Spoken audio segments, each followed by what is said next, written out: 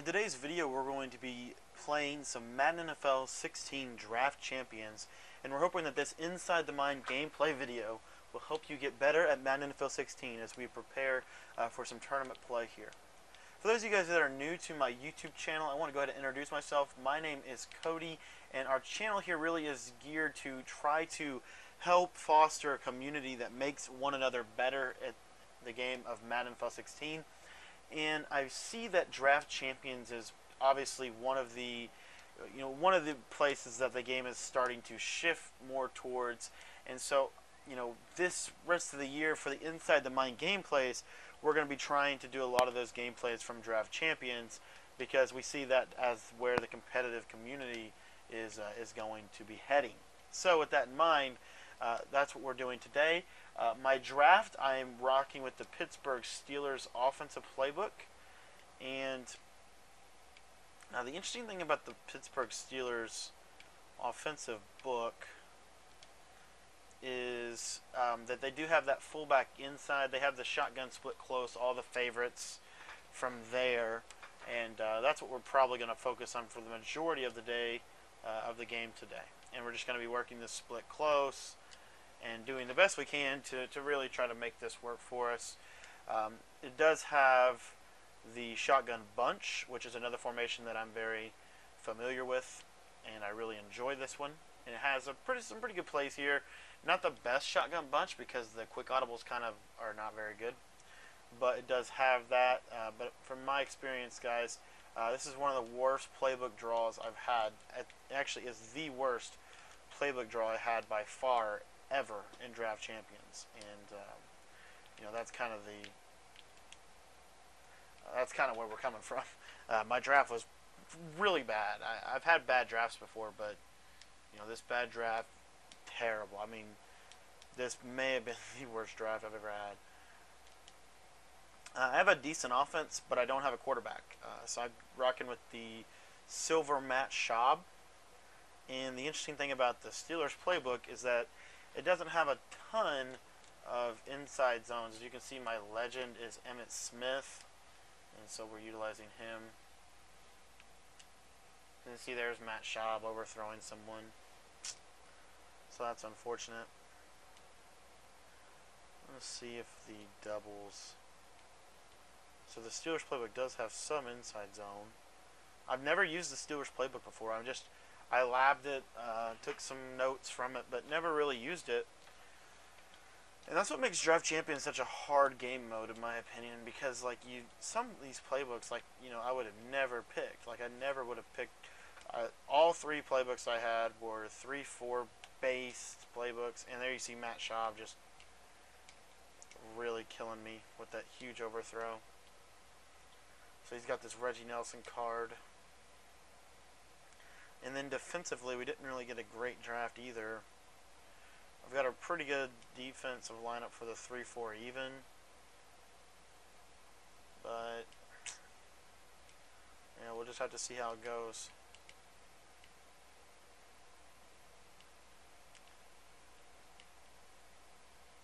I got a really good base defense, I feel like, because I got some players that can do a little bit of everything. Or Casey Hayward stays with Brian Finneran. I'm kind of set up to run heavy zone coverage. I've got some guys. I got two base cards that can play man really well. The only problem with them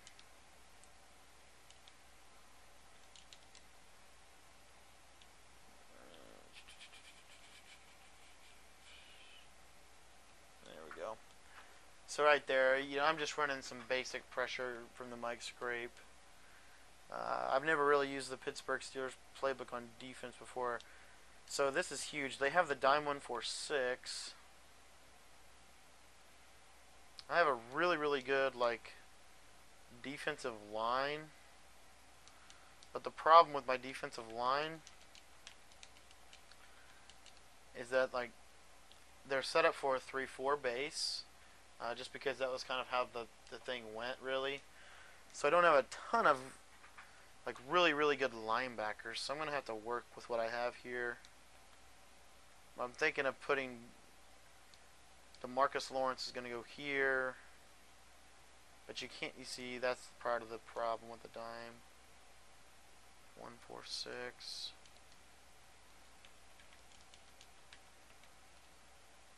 Normally guys can't handle 2-man under, so we're going to just rock that for most of the game. There's some playmaking, and he somehow gets him open. But we get a nice fumble from Kenny Phillips, and he, out of 5 of my players, he freaking picks that up. That's so frustrating. But the cool part about what I did find was that I had some decent user players. And I had some really, really good base corners. So I didn't, especially for man coverage, like for dime and stuff. So I didn't, I don't even know who like, it's like I just couldn't pick anybody because, like, I just got an awful draft. Like, this is, I feel like the draft, like, even though it doesn't matter 100%, it definitely still matters. Like, this rollout with the quarterback is lethal. That should have been a fumble. Oh my gosh. That should have totally been a fumble right there. So I am familiar with this 3-4 solid, so that'll be a good defense for, like, the red zone. Because I can run it fairly well.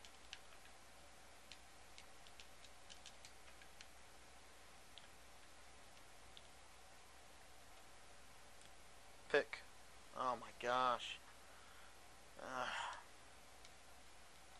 So Matt Schaub, I mean, pretty much scripted exactly how that would go. Matt Schaub, bad throw. I think 3 of them. Pittsburgh Steelers don't have a really good running set. I should have probably gone. I can't remember exactly the playbooks I had option. I think I had Denver. I had obviously I had Denver and Pittsburgh, and then I had one other one, but it was a 3-4, and it wasn't Houston. I just can't remember what it was off the top of my head. See, there's no gun ace. Like, there's no, like, there's this gun trio, which you could do a little bit with it, but it doesn't even have an inside zone.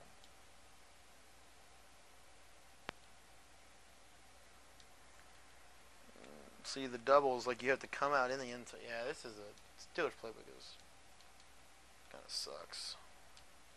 And this dude's got, like, a legit defense, man. He's got some studs.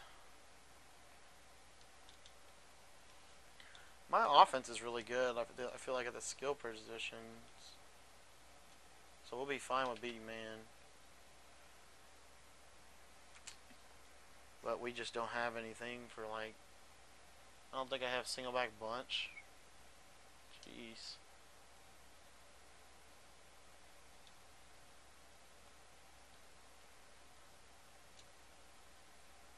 So there he run commits. We're able to hit a dot.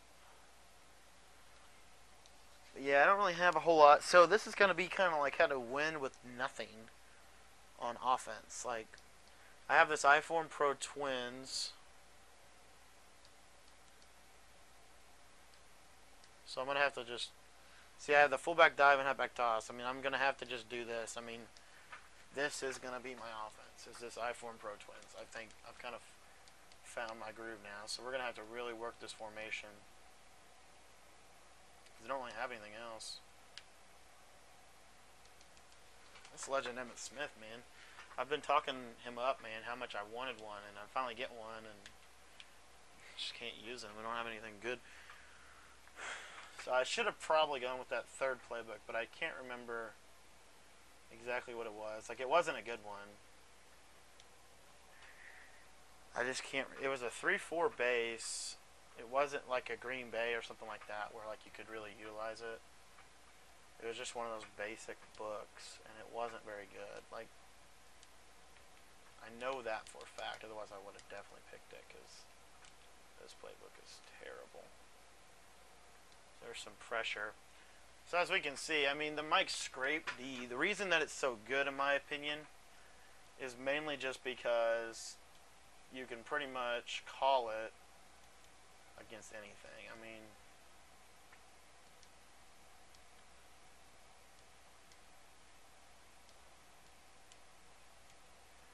the cool part about it is just that if you have those decent zone covering corners, which we have pretty good zone corners, you're going to be okay, because the pressure of it itself is not, it's not great or anything.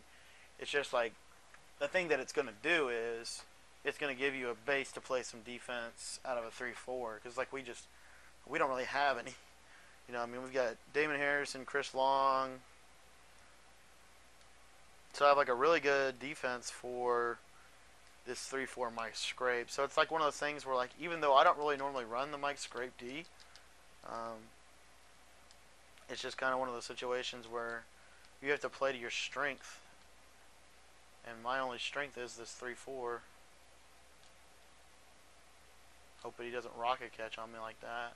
And like, my corners are decent. Like, I've drafted two corners, a safety, and they all have high zone coverage, like upper 80s to 90. They don't have very good speed though, so that's another reason why this Mike Scrape is a really good defense. The Dime 146 will work really well because my base corners, I have two guys that in my base set of corners that cover really well. So I'll be able to definitely utilize them. I also got this David Johnson roll to the playoffs card, so I can run like fullback dives with him. So this isn't going to be too bad. We'll just have to see how it goes.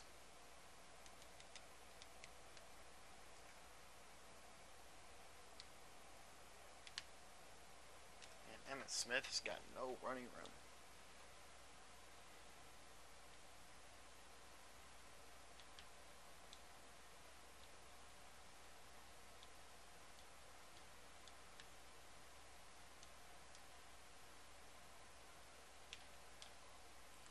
So there, Matt Schaub throws a dot right there. We don't even have that. Man, this playbook is terrible. We're gonna have to go ace pair flex. I forgot about this. They do have this formation. I forgot about this, guys. All right, so this ace pair flex. The reason that it's really good is because you have like some really cute little quick pass things you can do. The quick audibles are pretty good from it. You may be familiar with Young Nephew. He was in the Madden Challenge, and he ran this formation and ran it pretty well. So that's what we're going to have to do from Pittsburgh. So, honestly, it's not a terrible playbook, I guess. And we have this bunt. So we do have this bunch base that we can use. So now it's starting to come together a little bit. So we're not going to be completely hopeless. We're just going to be definitely not going to be as good as we could be. But we do have, some creative things that we don't normally run. Single back bunch, ace. Like, we haven't ran that in forever. But it was one of our starter schemes from Arizona that we liked. We can't run on this guy, man. This dude's run defense is legit. He brings the house on you. So definitely have some options. Ace pair flex is going to be something we can use because it utilizes like the zone running scheme. That's the same kind of basic thing the inside zone is. I mean, it's not 100% the same, but it is definitely similar. As far as like defensively, we're just going to go in between the Mike Scrape 3 and the Dime 146 cover 2-man. Yeah. So he sets up a little screen to the running back. He's got a pretty good offense. He's got Joe Flacco. He's got Lamar Miller.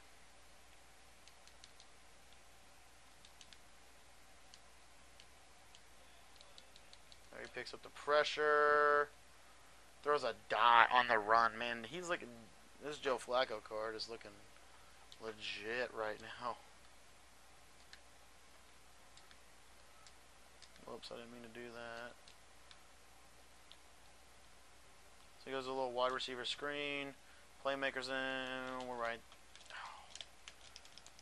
That's so frustrating. So right there, like, that's a classic example of you just blew it. Like, literally, that's all I could say right there.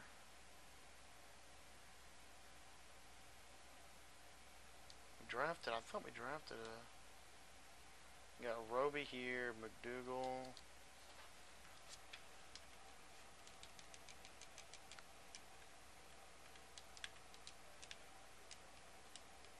I can't hot route anybody. And there, Woodyard makes a great play. So we got to get McDougald in the game. This guy Bradley McDougald. And then this guy Tremaine Johnson. Hayward. There we go. So normally in like obvious passing situations, like if I'll start them with a 2-man under. Most people won't be able to beat that. As you can see, I mean, especially in draft champions, you just really, like, you need really good route running to beat man, and most people won't have it.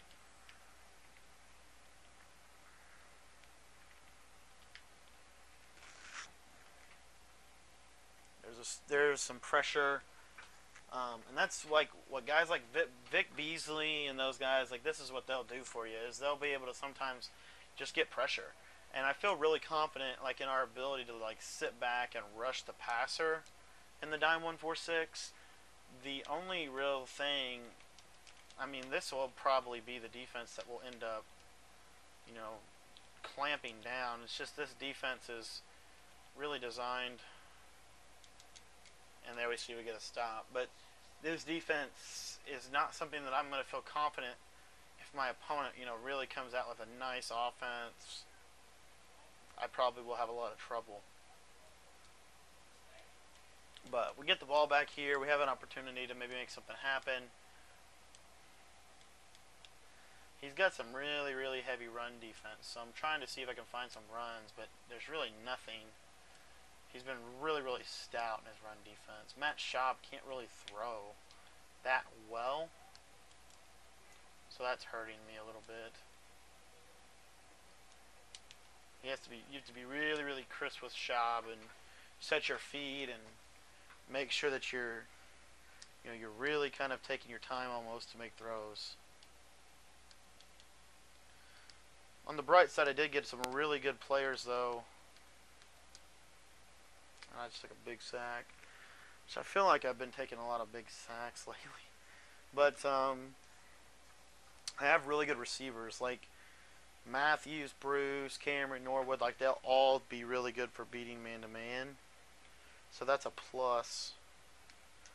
He's been using that running back, so I checked down here to Emmitt Smith, trying to get my ledge in the ball some way, somehow. And we're able to pick up some yardage. So 3rd and 11, this is a big down for the offense. I'm just trying to get a field goal, mainly. Obviously, ideally, I get more than that. Here, Matt Schaub threads the needle to Isaac Bruce with a pass lead up out of the PA post play. Makes it a very good little route.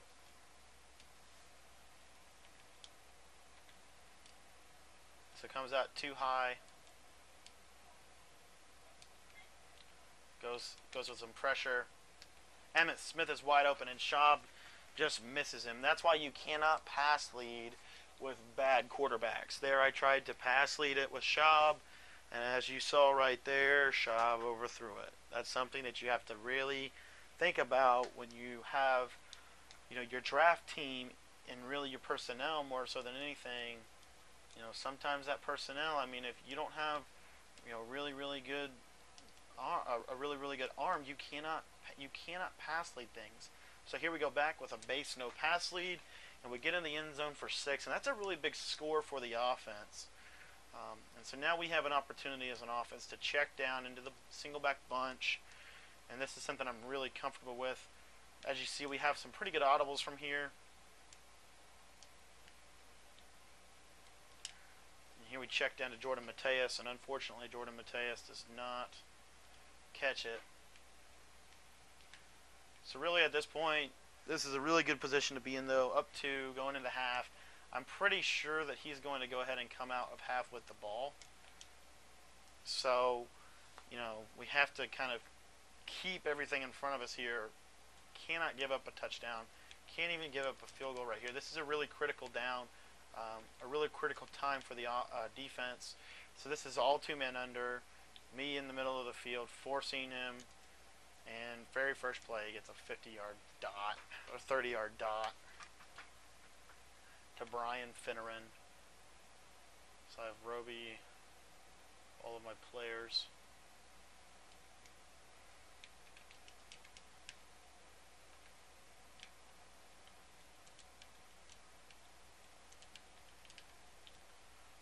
So there's a little stick and waggle. Goes up top. We're playing the ball all the way here, and we're going to be able to make that play because we have 2 men under coverage, 2 people in the area. Puts him in a situation where he is now in 4th and long, and we're able to go to quarter, man up 3 deep here. He's in a Hail Mary situation. He cannot possibly get the field goal. Defense just accomplished their job if they can get off the field right here. Rolls out with the quarterback once again, and we're just going to play the receiver there. Brandon Flowers makes the interception, and we're going to go into half up 2 scores. That was a huge stand there by the defense after allowing that 30-yard dot right off the bat on that drive. As a defense, you know, your primary concern, especially when you don't have a really dominating playbook or team, really, for that matter, you have to be concerned with bend but don't break style defense. You know, not every defense is going to just come out and just shut everybody out. It's all about picking and choosing your spots, in my opinion, this season. And it really forces you to play defense differently. So here's some playmaking. He catches it, and we're right there to make the tackle. Just don't have anyone really to put. I'm going to try to sub in the guy that we drafted there, but I don't really think he's going to be able to cover him either. And but it's all 2 men under until he shows me, you know, he can consistently beat it for many yards. And there Flowers gets dotted. But the thing is, like, when I'm that close, I'm okay with that because normally that's not going to be a consistent completion, so I'm okay with him forcing that in. Occasionally what you'll see me do is you'll see me send some pressure, and that's what I'm going to do here. Let's send some pressure out of a cover 2. Stops the rollout because he's been rolling. Man, Brian Finneran. Brian Finneran came to play.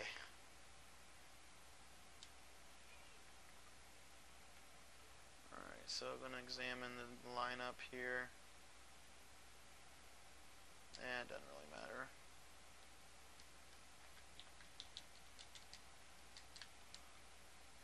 So this is a big, he's going like a fake spike. Crossing patterns. We have a guy in the vicinity and we make the play. It's a big stop by the defense. It keeps him at bay. And offensively now, this is a really big drive. In my opinion, there's always critical points within the game. And this is one of them. We don't start out well with Theo Riddick dropping the ball. But now this is where the offense really, I mean, we're not in the bunch here. We're in the ace pair flex. And this is where we really have got to make our presence known. I mean, this is a key drive for the offense. Gives me the read for the run. Off tackle, Emmitt Smith almost breaks it. He has not had a great game.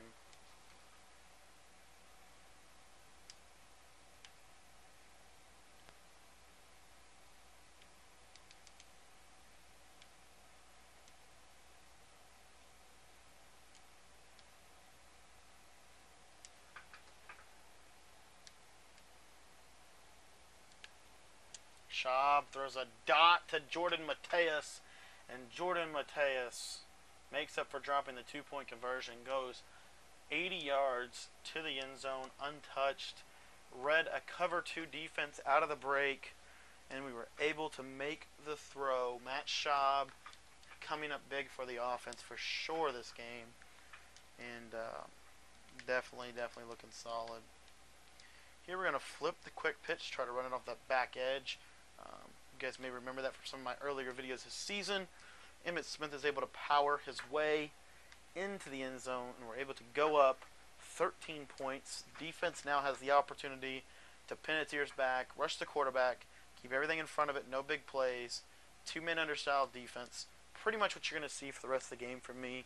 You hear me talk about it a lot, but in Draft Champions, it's a game mode where literally if you can get a couple of one or two stops on defense and you have a really pretty solid offense, you're going to win almost every game you play. So the key is not about having, solid, intimidating pressure or whatever it may be. The key is really just about, and you see this guy's doing some really unique things with his playmaking. He's playmaking players to, stay on their routes or whatever. But, I mean, what you're seeing right now, this is classic defense, especially when you're winning in this situation. I mean, this is where we're at. And he's going to roll out with Fluco. I'm okay at this point this season with quarterback rollouts, quarterback keepers, because, like, yeah, I mean, he's doing fine right now, but the idea, we're going to pass commit here. What's the safety from deep? That's not good. And there you see, there's the quarterback contained on the very next play. I mean, we've kind of played a little cat and mouse game with him all game. Really revolving.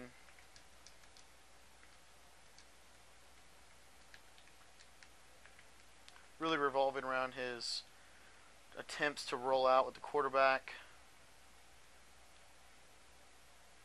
And there we see a crossing pattern. But it's like what you're seeing here. I mean, he's 12. You see how the two-man under coverage really makes it difficult. And what we like to do here is we like to go to zone coverage at very strategic times. And we think that makes it worth our while. Here we go to roll coverage technique. Safety comes over the top, and the 4 verticals, we're able to make the play. It's 4th and 18. This is where 2 men under, you would say 2 men under, make your money.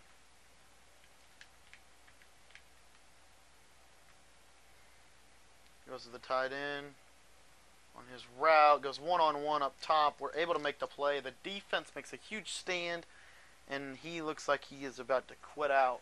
But that is how you win with nothing on your playbooks. You play 2 men under, you blitz in certain situations, but overall, you lock up. That's how we win the game, and we'll see you guys in the next video. I want to thank you so much for taking the time to watch this, and if you are looking to improve more, check out